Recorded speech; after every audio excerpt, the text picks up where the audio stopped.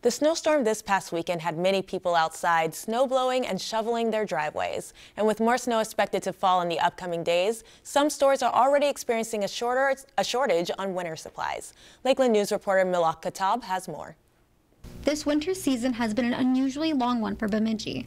With the roads still pretty icy and the snow very much intact, people are having a difficult time finding snow supplies. Ace store manager Justin Johnson tells me that roof rakes have been in high demand because people have been experiencing leaks and ice dam buildups. A lot of snow and a lot of weight on top of the roof on the structure of the houses and buildings. So roof rakes by far has been the most sought after item.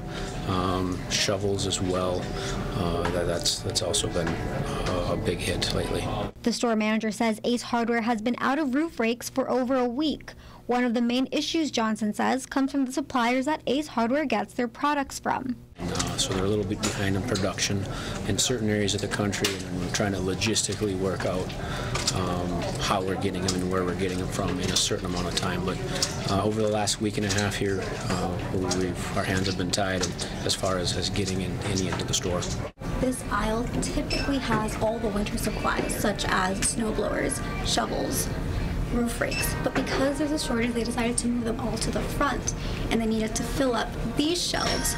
Right now, since we can't get any and we don't have any, we're already setting up some garden fertilizer because we're doing our best to make sure spring eventually arrives here. Reporting in Bemidji, Milak Katab, Lakeland News. Ace Hardware in Bemidji has limited supply of snow shovels and roof melts. They hope to have those restocked by the end of the week. If you enjoyed this segment of Lakeland News, please consider making a tax-deductible contribution to Lakeland PBS.